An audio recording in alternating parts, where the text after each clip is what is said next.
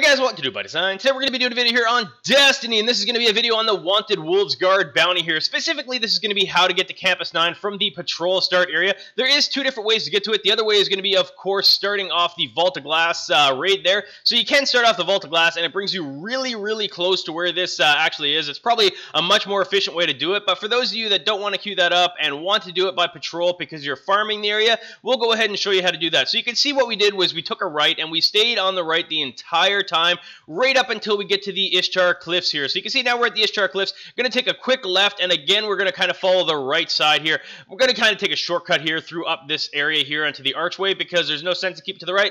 Just makes it take a little bit longer, and it brings you to the same place anyways. Now we're going to keep on going up through here, and once we get over to here, you're going to see that this is basically where the Vault of Glass starts with. Right here, this is where you'll spawn. So if you want to do that, you'll save yourself a lot of time. And once you do that, you're going to go look for this bluish kind of circle here. You're going to go into this archway here, and then you are basically going to be there. You're going to see that we're going to hop off here, and we are going to find the the Wolves Guard right here, and I'm going to miss it with 2 rockets. Hit the edge of the cliff. Hopefully you guys don't do that, but either way, guys, this is where you are going to find the Wolves Guard. Not a difficult kill at all. Just go ahead and pop them out, and that is all there is to this.